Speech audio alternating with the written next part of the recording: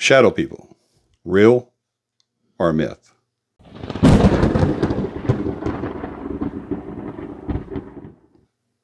Hello, everybody. It's time for another C.A.P.I.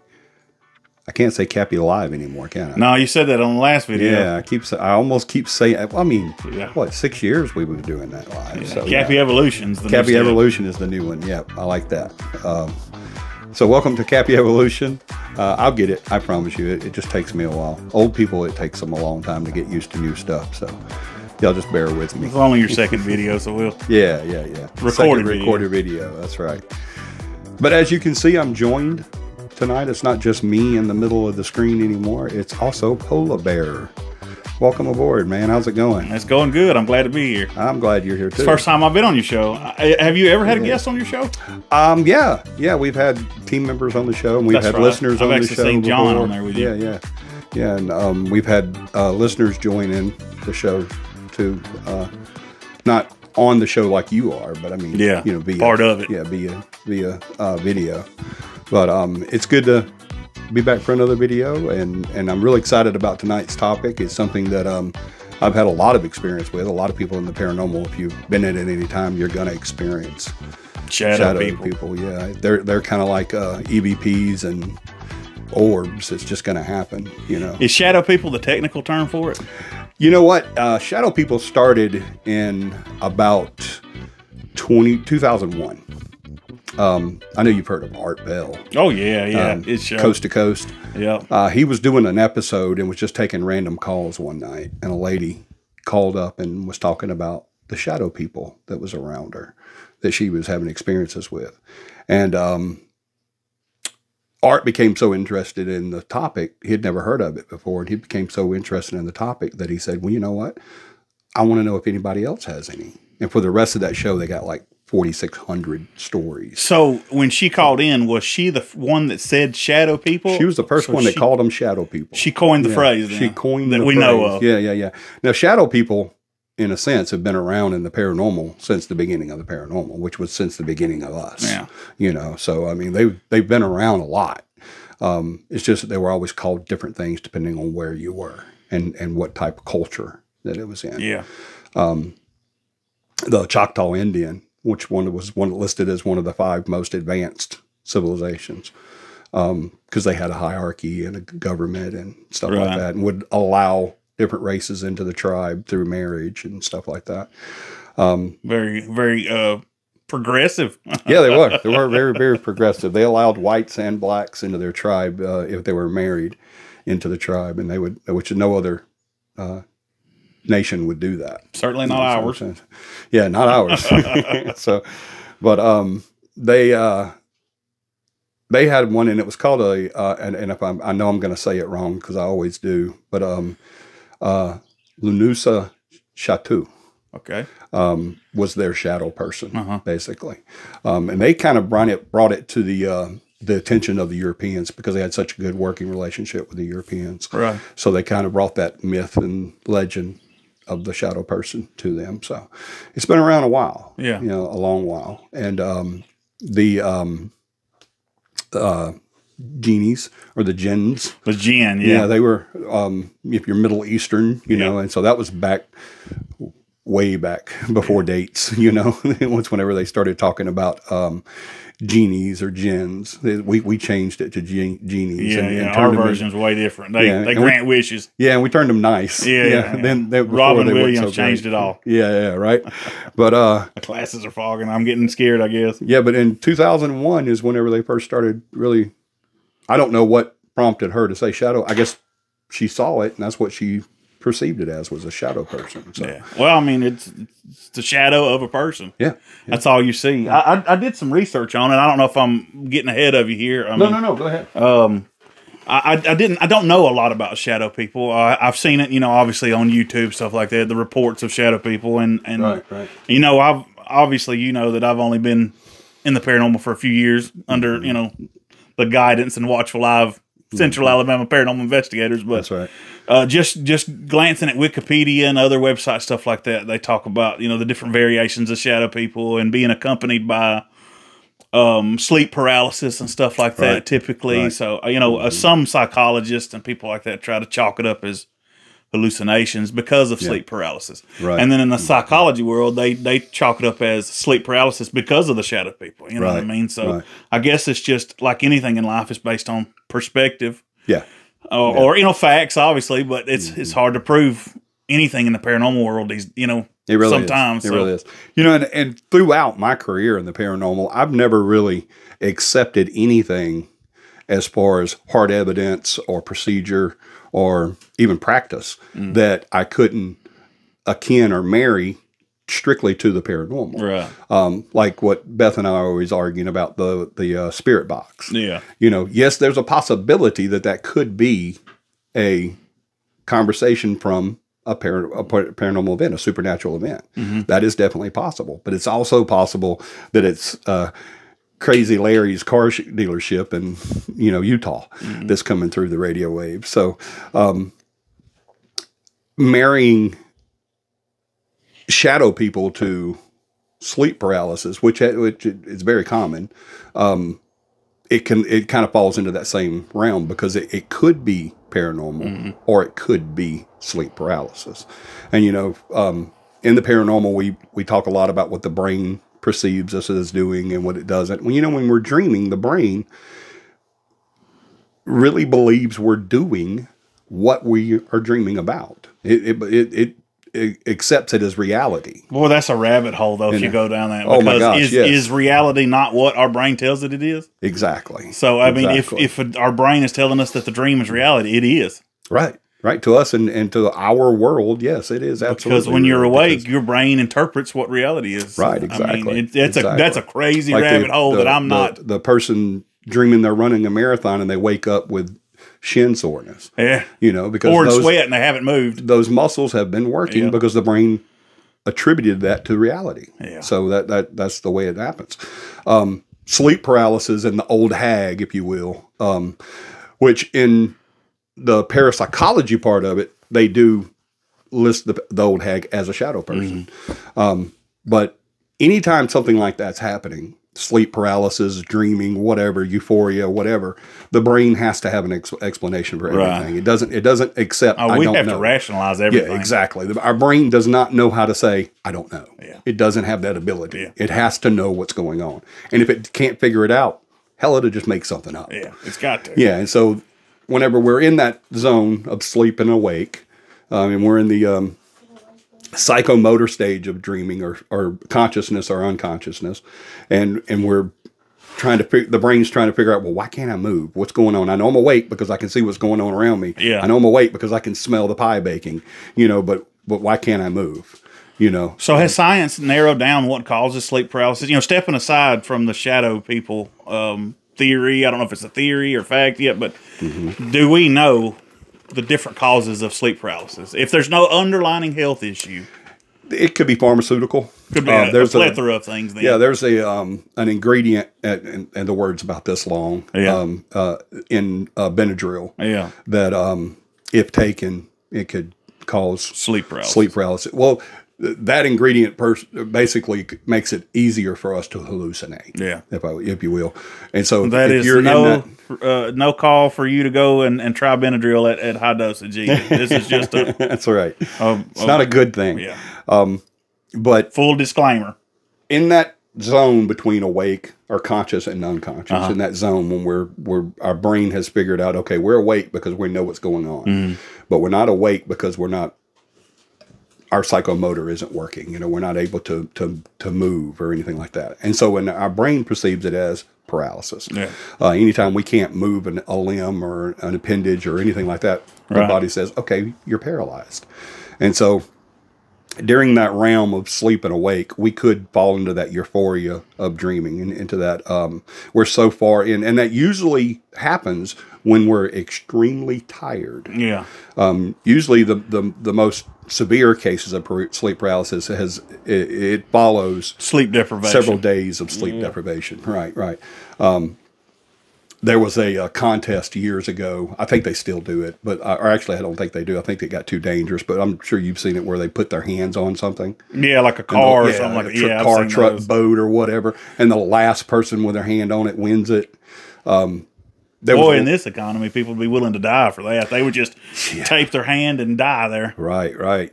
But I was involved in one of those years ago, and a gentleman, after I think it was 4 days, a gentleman took his hand off of the vehicle. It was a vehicle, and started playing golf. Oh, no. And when they asked him, he just went full Saturn. Yeah, he's like Uranus. Yeah, he just he was out. Outer space. You know, so he was in an awakened state, but his brain couldn't make up the difference between why are you so tired but yet you're awake. You know, why are we not functioning on sleep? So we're slipping. When you go into sleep deprivation, we're slipping between the realm of consciousness and unconsciousness. We can no longer fathom what's real and what's not anymore. So our memories become full reality at that point. And once again, the brain cannot accept that. Right. So it will make stuff up but this is not the cause of shadow people. No. That's just one of the reason I brought that up is because I asked it has that possibility of being that. But we have to rule out everything. Yeah, there's been more than one occasion. Personally, I've never experienced sleep paralysis. I've never experienced a shadow person during sleep paralysis or any of that stuff. And most of the times, whenever a client or just someone asking for advice tells me about a sleep paralysis situation, 9 times out of 10, 9.99 times out of 10, it's usually that brought on by sleep deprivation or sleep paralysis or pharmaceutical or whatever. So to sum things up, the shorthand version, I believe, is that we try to rule out all possibilities. So, you know, if our clients are reporting to us that they have sleep deprivation or they're experiencing shadow people or whatever, we're gonna delve deep into not necessarily their private, intimate life, but are you sleeping well? Are you taking any kind of new medications? Because we're gonna rule out all factual, real world applications that could be possible. You know what I mean? We want to make sure that we're not going to miss anything. No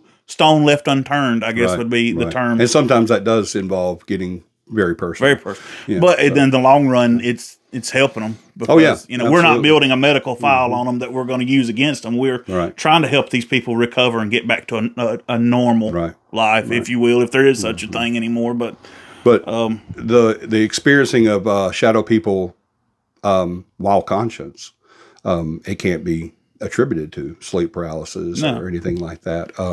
Like I said, I've never experienced the sleep paralysis or the old hag syndrome or anything like that. Now, what is the old hag syndrome? That's a new term to me. The old hag is a type of it's labeled as a type of shadow person. It's like the an difference entity between the old hag and a regular shadow person, a conscious shadow person, is a shadow person doesn't have any features. Yeah, just it gives silhouette. The persona of a face, and it makes you think it has face, because people will say it turned and looked at me. Yeah. Well, what was its eyes like? I don't know. I couldn't make out any features. Well, how do you know it was looking at you? Because I knew I had the thought of a face there. You know, which it could be. It's there, but we can't see it, or it's just our brain once again making that face. Trying to rationalize things. Yeah, right.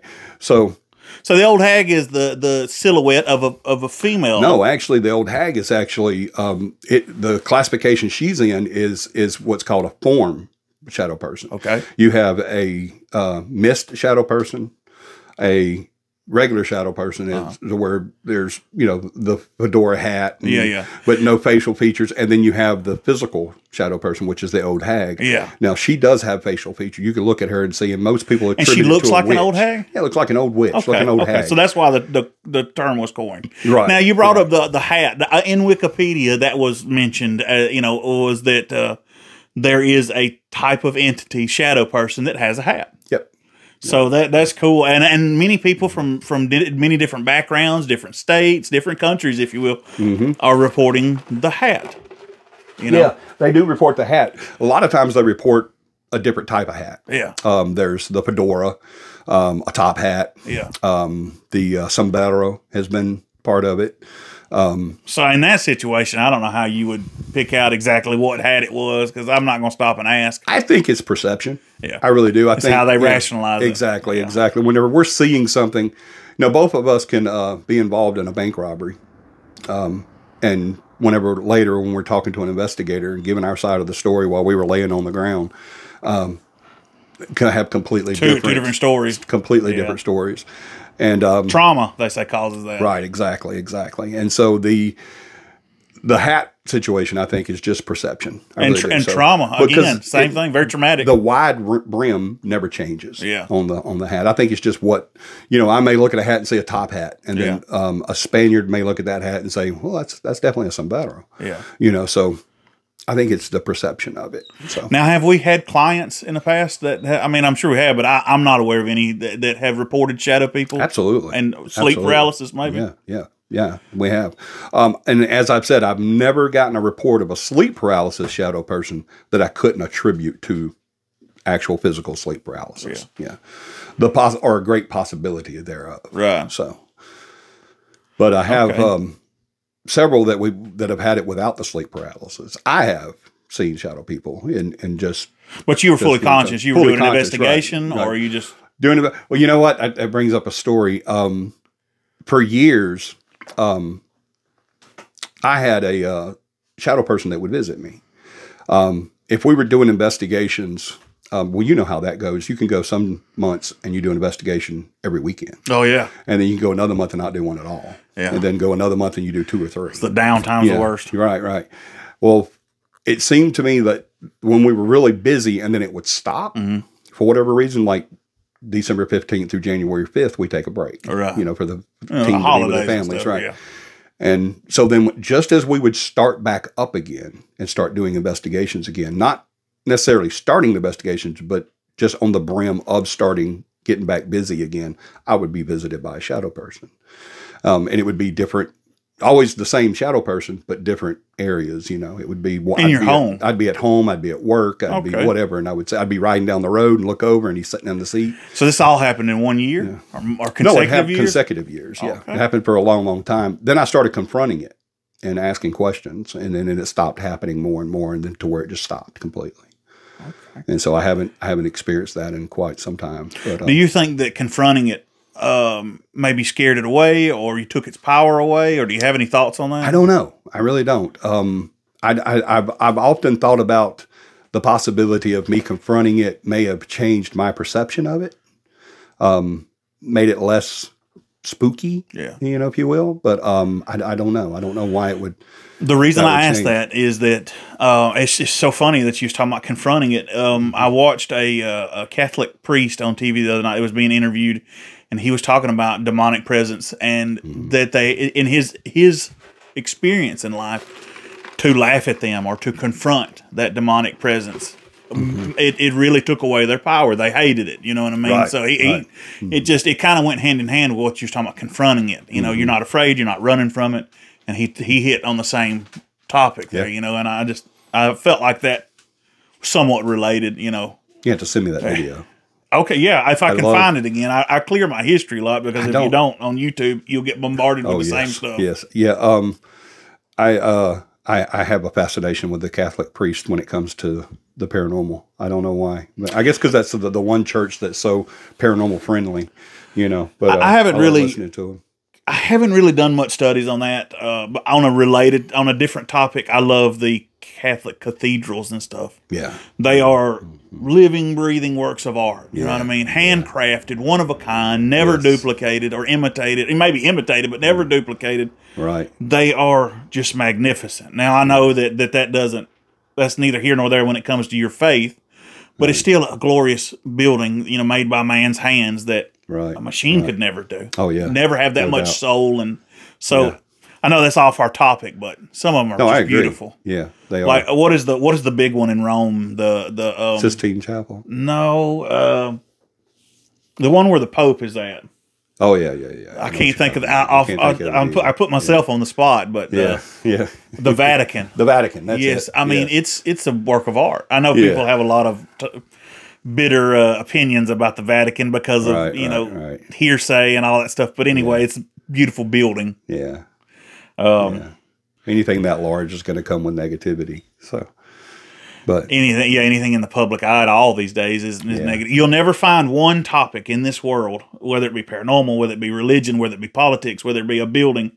If it's public, there'll always be one side that hates it and one side that loves him. Yes, Lord. Yes. There's always a radical anymore, and then you'll have that one party that's what we do is such a testament to that. Yes, so, I mean, it's radical. Yeah. Either we are. There's no gray area to where Either it's anti-religious what we do, or it's their favorite thing in the world. They're so fascinated by it, or they don't want to talk about it at all. It's very taboo. Yeah, absolutely. Well, getting back to something you said earlier about he was talking about the Catholic priest, talking about the demonic type. That is also another type of shadow people, demonic. I personally have never. Now I have seen demons, but I've never seen a demonic shadow person. Not saying they don't exist. I'm just saying I haven't experienced that. They say the only way to tell those a difference is they're the smoke form. They're never a form like where you can look at it. So, well, that looks like somebody's shadow standing there. It's usually in the smoke form, and it's a mist, like a black mist. The only way you can tell them apart is that they either have red or yellow eyes. And, yeah, and I've actually never experienced that. Like I've seen demons, face to face, close up, unfortunately, but never a shadow person demon. But they say they exist, so. I haven't experienced anything to that extent yet that I'm aware of. I wholeheartedly believe that we have come across things in this world that we had no idea what they were. Oh, absolutely. Absolutely. Just on our everyday life, we have. How many investigations have we done when we experience something that we never even know we experienced? You're oblivious to it, but it happened. Right. At the end of our days, we may find out. But I have had quite a bit of paranormal experience at a 3-story building. I won't name the law firm. I had quite a bit of experience there with you. I think I know what you're talking about. Yeah, that's one of our favorite. And the mannequins that we caught on film. Yeah, at the museum. Yeah. Moving. So things were moving, man. I have seen factual evidence of paranormal. It's not a theory. It's not a guesswork anymore. I have seen it with my own 2 eyes in our investigations. I can put it to bed and say it's real. It absolutely happened. There was no strings attached. I wasn't there to be a part of a big elaborate scheme or show. It freaking happened. So, but stepping away from that, I wonder how many things we come across in our investigations, outside of our investigations, that we have no idea. A person we've met that may be paranormal or possessed or someone we pass by and don't realize they were a spirit. Like you said, you have told us stories before of meeting entities and thought they were like a homeowner or a custodian or something, right, and had no idea they were full bodied. They weren't glowing. I had a full-on conversation with an 85-year-old lady, and hours later found out that when I described her to the person that lived there, found out that she had died 15 years prior to that. Well, I had no idea that. I said I would have had a heck of a lot different conversation with her had I known. It would have been a little bit different. Not the conversation. Well, it was a conversation. You had an elderly gentleman that was not pleased with you being on his property. Oh, the King's Mill. The big fella, was he not? A good old logger or something? He was one of those good old country fed. Country boy. And you were trying to 6'2", 6'3", you were trying to mansplain your way out of that one. Sir. Yeah. You're too big to tussle with here. He was an entity. He was a spirit. He sure was. Yeah. That would have been an incredible experience. He stepped behind a wall that wasn't there.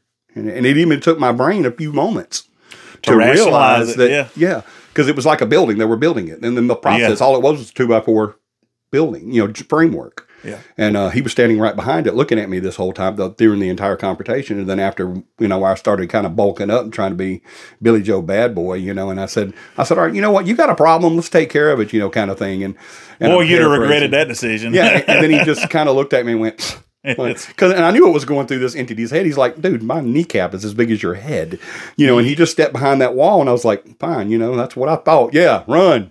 Yeah. But then as I'm leaving, I'm thinking, wait a minute, there's no walls there. Yeah. He couldn't step behind a wall that's not there. I should be able to still see him.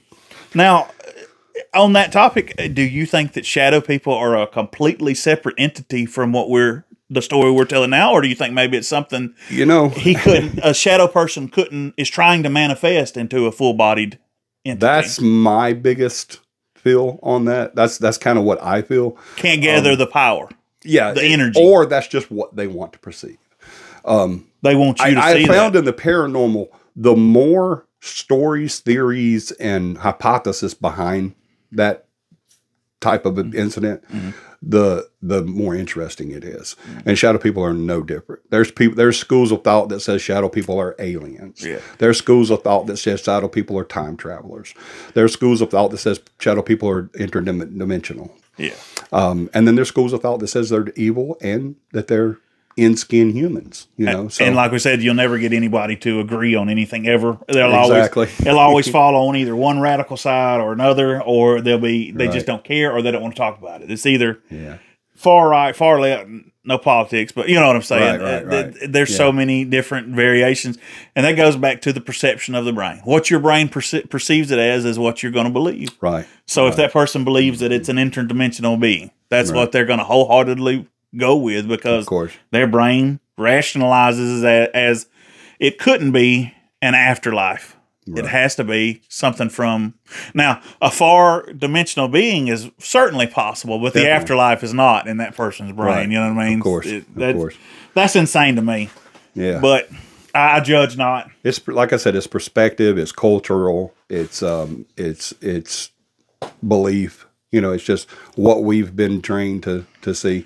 Paranormals are a little bit different when it comes to that, because what we're trained to do is to be skeptical and open-minded. Yeah, absolutely. Yeah. So all of the above could be a possibility with us, but because we won't. I think that if anything, a paranormal investigator or a person that is fascinated by the paranormal world, I think if anything that we're labeled as, it's a hopeless dreamer. right. We believe in the unbelievable. We want it to be real. We don't want this giant galaxy to be empty. Right. We don't want Bigfoot to turn up to be a guy in a suit. Right. We want all this stuff to be true because it's beautiful. It's Right. fascinating. Right. Whether you believe in it or not, all of these things, if they come up one day to be fake, and you have absolute 100% black and white proof that the paranormal's fake, Bigfoot's fake, Loch Ness is fake, aliens are fake, and we're stuck with just the human beings that we live with on this planet, how bad would that be? Have you seen what our planet's doing right now? Yes, no doubt. If there is no mythical or magical creatures, if there is no life after life, how just mundane and Pointless.